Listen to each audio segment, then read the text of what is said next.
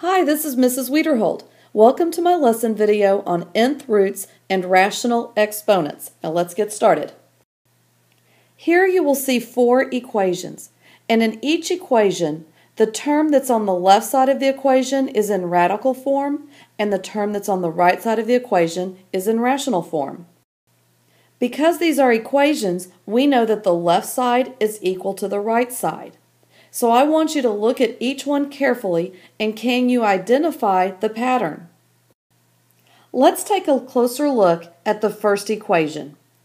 Now first of all, I want you to notice that the radical sign that you see is a square root symbol, which means you are taking the second root of 3. Remember, square means second or to the second power. So if you're taking the square root of something, you're taking the second root of it. Now look at the number 3 that's inside the radical sign. Now remember, even though you do not see an exponent, any number that you don't see an exponent for has an invisible 1. So really, right here, we are taking the second root of 3 to the first power. So if we look on the other side of the equation, that is where the 1 comes from, and that is where the 2. The 2 comes from taking the second root. The 1 is because 3 is to the first power. Now let's look at this example right here. This time, our radical sign has a 3 in front. So we could say we are taking the cube root of x, which means we're taking the third root of x. Now remember, x, I don't see an exponent, so I know there's an invisible 1 there. So if we look to the right side of the equation, the denominator of this exponent, which is 3, comes from taking the cube root of x. And the numerator, or the 1 in my exponent, comes because I'm taking it from x to the first power. Are you starting to see a pattern now? Well, let's look at the third one. In this example, we are taking the fourth root of x to the fifth power. And that is the same thing as saying x to the 5/4 power. The 5 comes from the exponent 5, x to the 5th power, and that's where the numerator comes from. The denominator of 4 comes from taking the fourth root. Now let's quickly look at the last example. This time we're taking the square root of x to the 3rd power. Well, remember, taking the square root is taking the second root of something. So that's why my denominator in my exponent is a 2, because we're taking the second root. Well, we're taking it of x to the 3rd power. So the numerator of my exponent is 3. Now let's move on and learn a little more detail about the two forms that you see, the radical form and the rational form. Now there are some math terms that we need to go over. Some of them you may be familiar with, and some of them you may not be familiar with. So first, I want us to look at the left side of the equation, the one that has the side that has the radical. Now let's look at the different parts of this radical. First, I want us to look at this right here. This number here is called the index, or the nth root. And it's called the nth root because it could be the second root, the third, the fourth, the fifth, and so on. So that n just stands for whatever number of root we're looking for.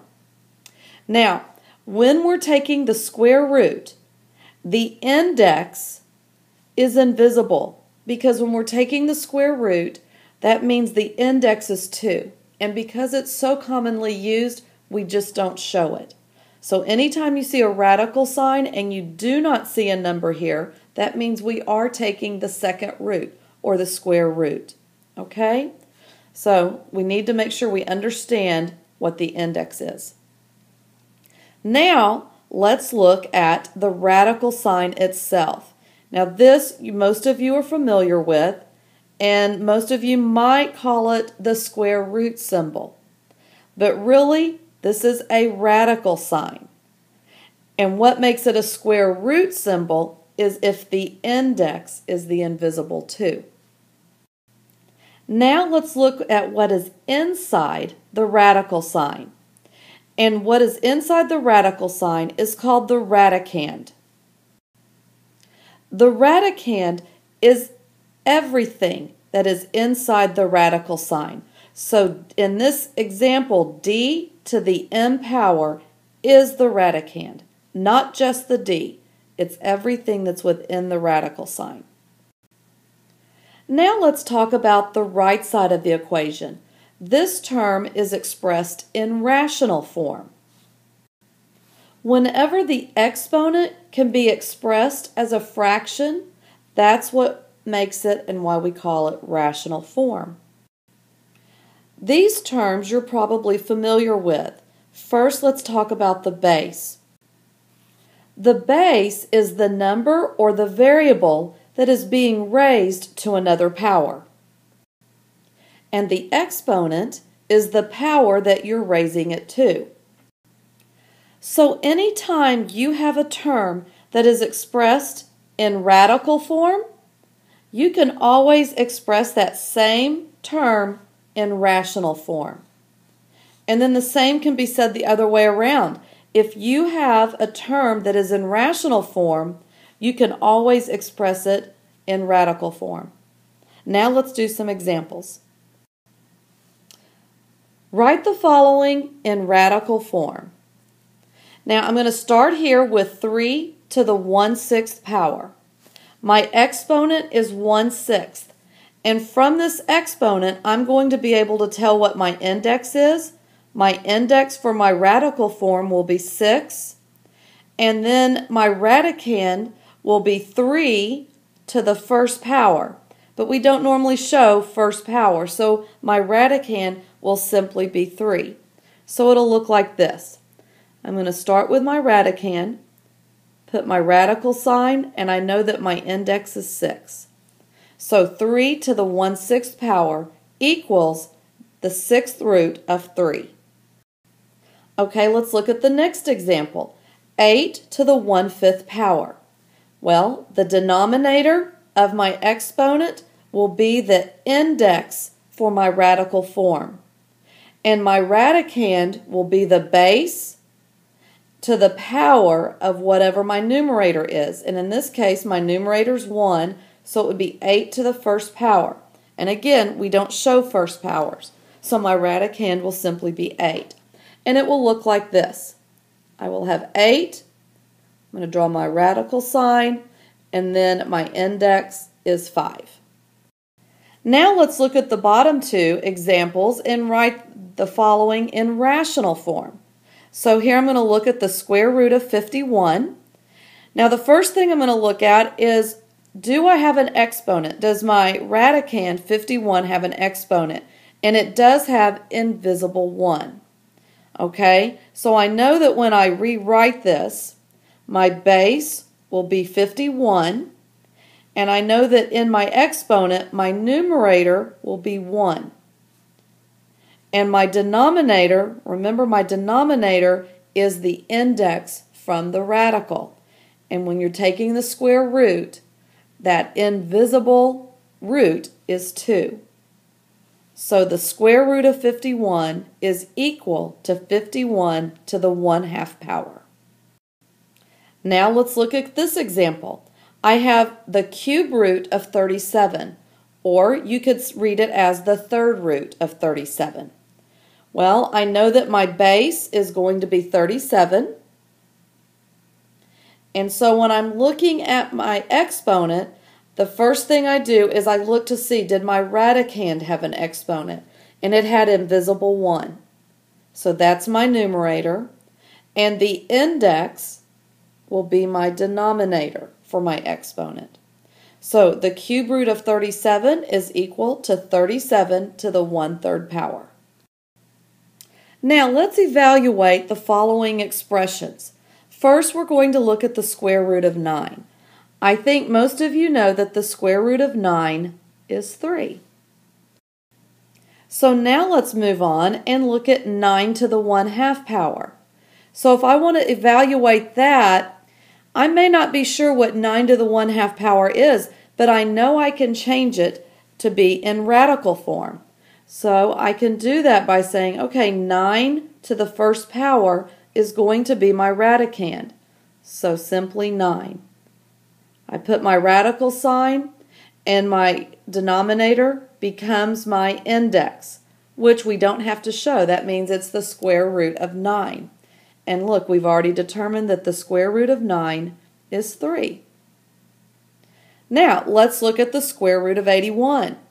I think most of you know that the square root of 81 is 9. And so now we can look at 81 to the 1/2 power, and what do you think that answer, or what do you think that's going to equal? You got it. It's 9. Because 81 to the 1/2 power is the same thing as the square root of 81. So, what do you notice about the above expressions? Think about it. Now let's practice simplifying expressions. First, let's look at the square root of a to the 12th power. Okay, I'm going to change that to rational form, and so I'm going to change that to a to the 12 over 2 power. And a to the 12 over 2 power, well, what is 12 divided by 2? 12 divided by 2 is 6. So we have a to the 6th power. Now let's look at the next one. We have the cube root of a to the 9th power. So again, I'm going to go ahead and change this from radical form to rational form. So my base will be a, and my numerator of my exponent will be 9, and the denominator of my exponent will be 3. So I have a to the 9/3 power. Well, 9 divided by 3 is 3, so that simplifies to a to the 3rd power. Now let's do the third example. We have the square root of x squared times y to the 4th. Now, we do have two variables, but our process doesn't change. I'm going to change this to rational form. First, I'm going to change the x. So, I know that my numerator of my exponent will be 2, and because my index is also 2, that means my denominator of my exponent's 2. So I have x to the 2 over 2 power. Now, for my y, again, since my y is raised to the 4th power, that's my numerator, and then the index is my denominator. And you might be saying, where are you getting that 2 from? Remember, if you do not see a number in the index, that's because you're taking the square root, and that 2 is your index, and your index is what becomes your denominator. So now we're ready to simplify. So I have x to the 2 divided by 2 power, which would be x to the 1st power, or x. And then I have y to the 4 divided by 2 power, which would be, or 4 over 2 power, which would be y to the 2nd power. So that's my answer for that one. Now let's look at our last example. We have the square root of 9 times x to the 4th times y to the 6th. Okay? Well, first thing, we know that the square root of 9 is 3. So I'm going to take care of my coefficient there. Now, we are going to look at the square root of x to the 4th. Well, that means since it's x to the 4th in my radicand, that means the numerator of my exponent will also be 4. And because my index is 2, my denominator's 2. Now let's look at y to the 6th. Well, since 6 is the exponent when it's in the radicand, that will be my numerator for my exponent. And because the index is 2, my denominator's 2. So now I can simplify that further. My coefficient doesn't change, it's 3. X to the 4/2 power is x to the 2nd power, or x squared. And y to the 6/2 power is y to the 3rd power. So there you go. That's our answer for that one. 3x squared, y to the 3rd power. Well, I hope this video has helped you understand a little bit more about nth roots and rational exponents. I also hope it has helped you understand the difference between radical form of a term and the rational form of a term. Anyway, I look forward to working with you again. Bye-bye.